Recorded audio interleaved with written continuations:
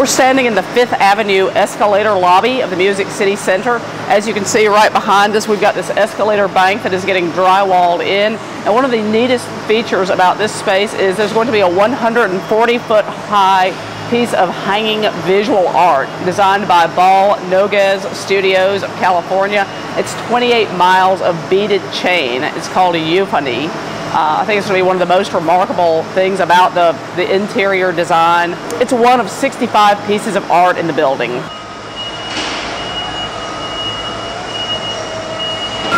The exhibit hall is at street grade. There's a 65-foot grade change from 8th Avenue to 5th Avenue. So we stacked the 60 meeting rooms down at the 5th Avenue level. You're standing in one of the 5th Avenue meeting room corridors.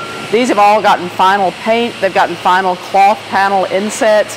And as we'll see in just a minute, carpeting is about to begin.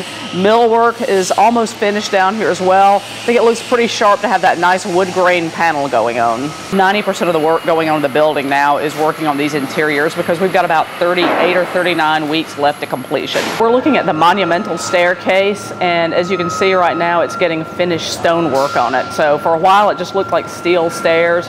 Now I think you can get a better view of how it's going to look. It's going to be very, very attractive. There's going to be another piece of just monumental art hanging in this space.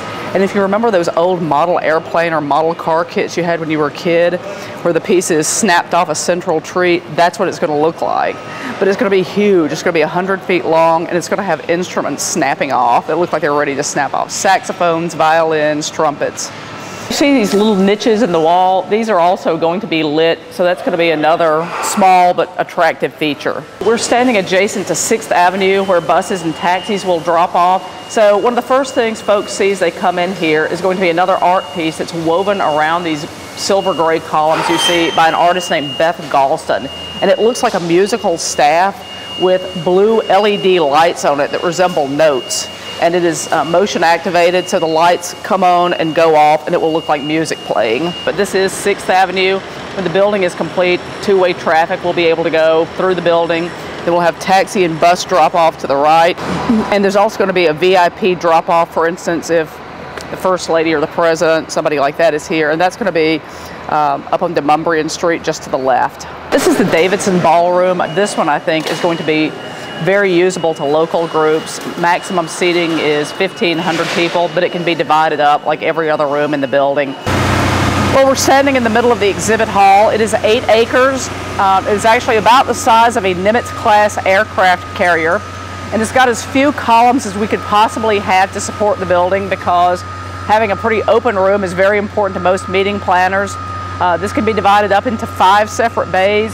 And if you can see some of these glassed-in rooms across the hall, that's where the meeting planners could actually sit and control traffic for their show, see what's going on down on the floor. We are standing towards the Demonbreun Street, 8th and Demonbreun Street end of the site, and we are looking all the way down the North Concourse to the east. We've got the granite and limestone finishes going in.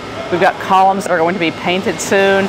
We are officially dried in, which means all the glass is done, all the roofing is done, and we are weather tight. This is the grand lobby of the building. On the job site, we've always called it the whale just because of the shape of the pop-out here. So this is going to be one of the first impressions many people have of the building as they come in from either of those 5th Avenue cascading stairs or if they come in on Demonbreun Street.